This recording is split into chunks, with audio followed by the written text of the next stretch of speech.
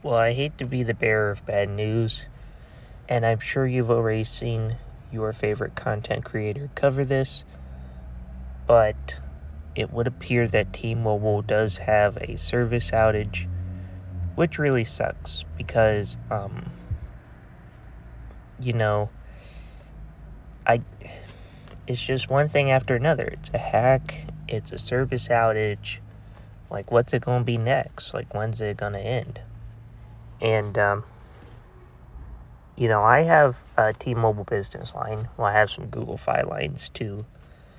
My T-Mobile business line, I didn't use it for calling and stuff, but I was using it this morning. Just data. I was watching a YouTube video, and it worked fine. I didn't have no issues. Ran a speed test to make sure it was perfectly fine, And, I didn't try calls and text and stuff, so I'll have to try that when I get back home, because I'm currently out right now and I didn't bring my T-Mobile line with me.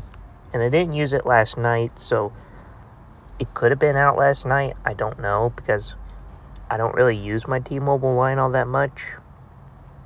But there is a service outage, and according from this article, I guess there's less people having outage problems right now, or there's just less people reporting it.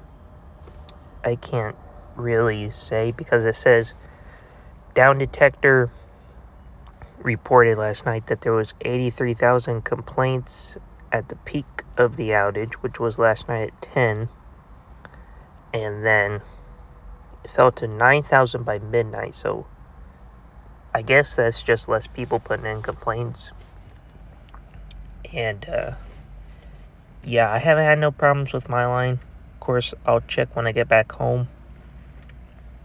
And I hate to break the bad news, but it is what it is. I just hope they get it fixed soon, because people need calling and texting and stuff. Some people just have their cell phones, and they only have one, and T-Mobile might be their only carrier. They need to talk to loved ones and stuff. So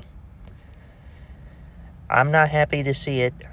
I don't think anybody's happy to see it, but I just hope they get the problem fixed soon, because it's affecting a lot of people. And if I have any issues, I'll let you guys know. So thank you guys for watching, and I will see you guys in the next one.